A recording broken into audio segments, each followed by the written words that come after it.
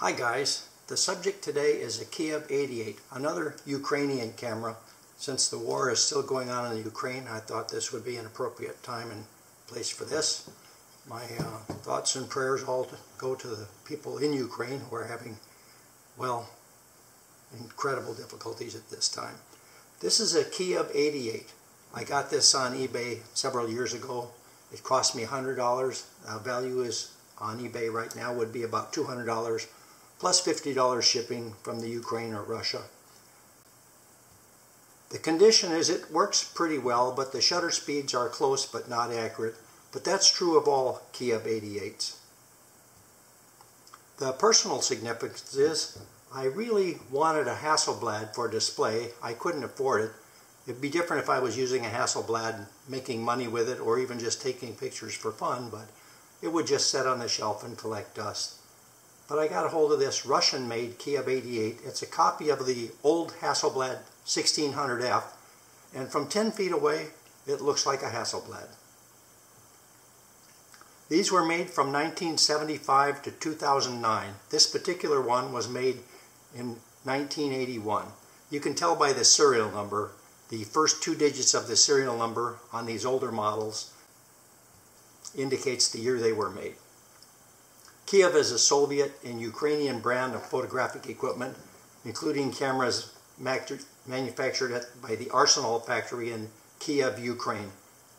The Kiev nameplates show the name Kiev, with older cameras showing it in different Cyrillic languages.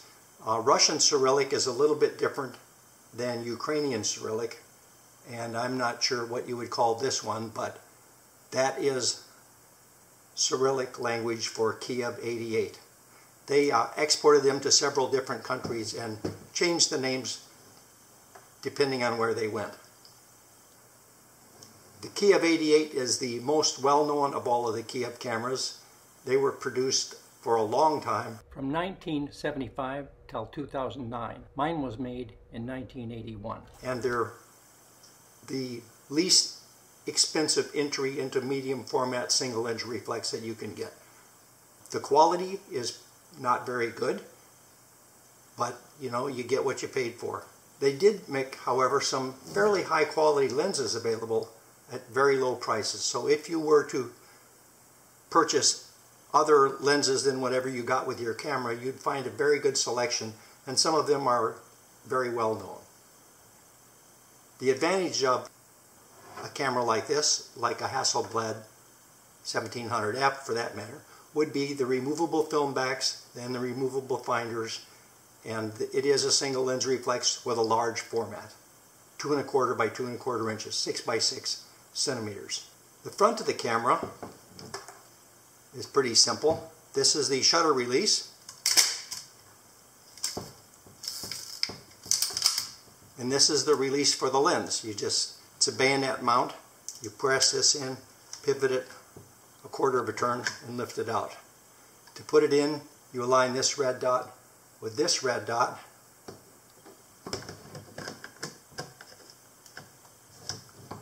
and it snaps in.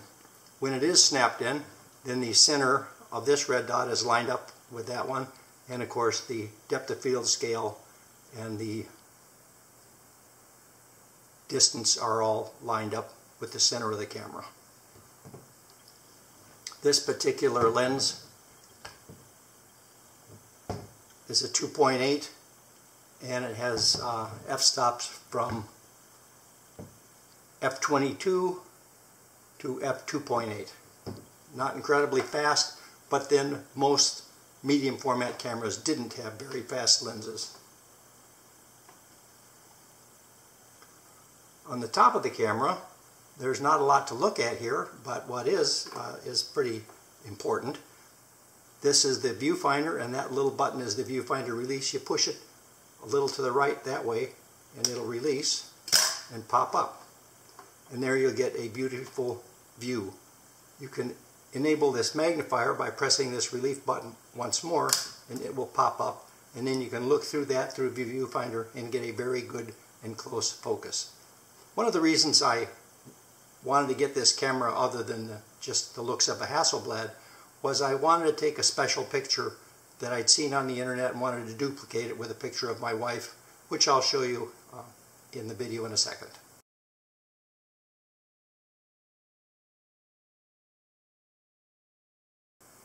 So we'll snap this shut, fold these in either order, and it snaps shut. The only other indicator on the top is this little lever here, and that's how you release the film back. Now the film back won't release if the dark slide is not in. So right now the dark slide I have pulled out a little bit, and so it won't do anything. But if I have the dark slide all the way in, then you can release the back. The reason I do that is so that you don't accidentally bump this and the film back falls off. So I like to keep the dark slide out just a hair. So at any rate, I'll push the dark slide in. This is how you release the film back. With the film back off, you have access to the back where you can see the metal focal plane shutter. And that's the characteristic of this camera, which they made for many, many years. But it's not the characteristic of Hasselblad's. In 1957, Hasselblad abandoned focal plane shutters, and all their shutters are built into their lenses. So as you, let me fire this off once, and I'll select a slow shutter speed.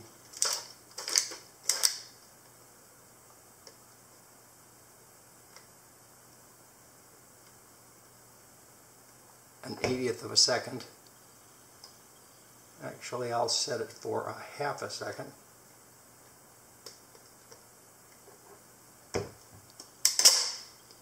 Which you could tell was not very accurate. We'll try that again. There we go, 1/2 a second. Now you notice as we crank this, there's the two halves of the focal plane shutter going back across. At fast shutter speeds, they will be together traveling as a slit. One of the nice things about cameras like this is it's very easy to measure how accurate your shutter speed is. All you have to do is use your iPhone or any cell phone that can take video. In the case of an iPhone and most others, you can take at 240 frames per second. You would video while you take a picture and set it at some speed you want to test, like an 1/8 of a second. And while you're videoing it, videoing the shutter, take the picture, then play back that in your favorite video editing software and count the frames that the window is open and see if they were open for 1/8 of a second. And then you could make a chart and correct for the discrepancies that there might be in the shutter speed. And there will be discrepancies. Now the film back gets a little interesting. This is how you don't have to take the back off to load the film. In fact, I'll put it back on permanently here and show you. Just get these two notches in the bottom and it snaps in. So to load the film, you just release this little lever on the side and pull it out. Here you would put your new film in and get the old film, 120 roll film. So you'd stick the new roll in this side. The old roll has to go on this side where there's this knurled knob. And you'll notice this knurled knob only turns in a clockwise direction. It doesn't turn counterclockwise, so that tells you that the film has to go under and up. And same with this way. There's a roller on each side. And this is the film back. That's the little window to see the film numbers for setting it up in the camera.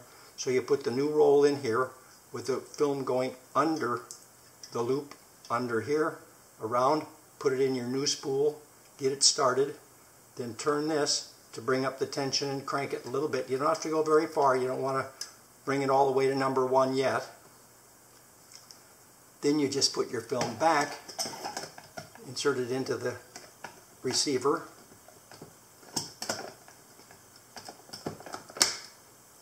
turn it slightly clockwise and it'll lock in place. After the film is in, then you use the winding knob on this side, which you can pop open, and you crank that. And what you will want to do is open this window in the back and crank it until you see number 1. And when you do, you close that, you lock this, and you're ready to take pictures. Alright, now let's look at the right side. Here's where you set your shutter speed. In this case, shutter speeds are available from with the B and half a second up to a thousandth of a second. And you can lift this up and turn it either direction and set it in. There's some controversy. Some people believe you should only turn it clockwise. Other people say only counterclockwise. The reality is you can turn it in either direction. Just it turns freely. But it's very important that you always have it cocked before you try and change the shutter speeds. If you don't, you can damage the camera. And it tells you that in the directions if you download the directions online or if you got them shipped with your camera. So that's where you set your shutter speed. Right now it's at a thousandth of a second. You'll notice these indicators on the side are both white. The indicator on the film magazine, white means that that piece of film has not been exposed. And the indicator on the right that's white means that the shutter is cocked. So if I fire the shutter, if I could fire the shutter won't fire because I had the dark slide in. If I pull the dark slide out, or even for that matter, if I pull it out just a little bit so I'm tricking the camera, then I can fire the shutter. So here we are at 60th of a second, 80th of a second. I'll set it for 1/250th. When you fire the shutter, you notice I got to push this in a little ways.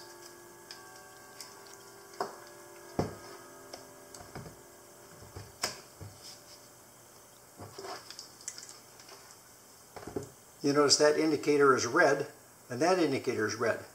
That means that the shutter has fired, and this means that that piece of film has been exposed. As I cock it again, it cocks both the film and the shutter.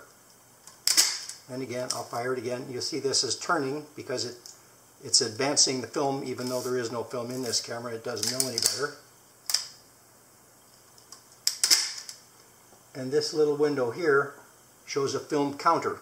Now the film counter is blank because there is no film in here to advance that part. So that's the shutter's been fired, shutter hasn't been fired. This is the film has been exposed, film hasn't been exposed. When you cock it forward, they're both white, and the film advance thing is trying to move. I can see a number in there now, barely in the light. Okay, on the left side of the camera, here's a cold shoe for mounting a flash. Here's a sync port for sync, flash sync. Right now it's set on X sync for electronic flash. If you turn this dial that way, you can get it on FP for photo flash bulbs. This does turn, but it turns very hard. This is a lug for a neck strap. So is this a lug for a neck strap on the other side. On the film bottom, we have two tripod sockets. No wimpy 1/4-20 sockets. These are 3/8" tripod sockets for a nice hefty. The one in the front, of course, would be for when you have longer, heavier lenses on it to help balance it a little. And of course, if you had a huge lens on it, there may be a mount on the lens to hold everything. On the back,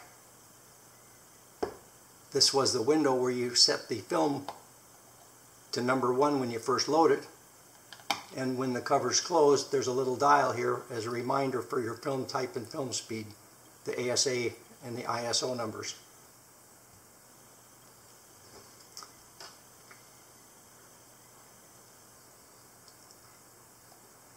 So that's it. A cheap replacement for a Hasselblad. It works. I don't take pictures with it. I only wanted to put it on the wall and observe it as a display. But it's a beautiful camera. Like I said, they're not high quality cameras, and they're inexpensive, especially when compared to a real Hasselblad. If you wanted to take 2¼ by 2¼ medium format photography as a hobby and you can't afford a Hasselblad, I would really suggest you get an inexpensive twin lens reflex camera, which would be much more reliable, you'd learn just as much, and you could take wonderful pictures with it.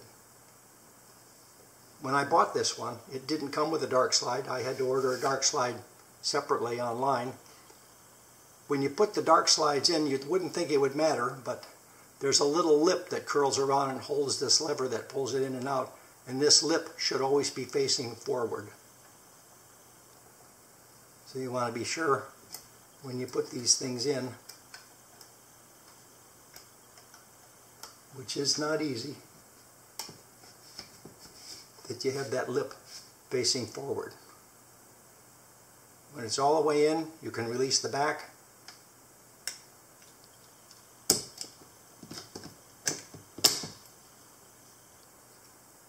And let me take it off one more time. The whole viewfinder just slides out the back. If you wanted to change your viewfinder, that's the ground glass screen, super easy to get at and clean. And they do make pentaprism heads for these cameras. And I have one that I could put on, but I wouldn't do it because that would ruin the looks of it.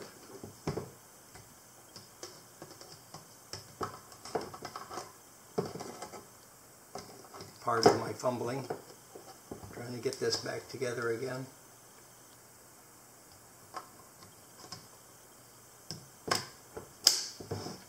And again, I always pull this dark slide out just a hair so that it locks and you can't accidentally remove the back. Thanks everyone for watching, and I hope you enjoyed the video.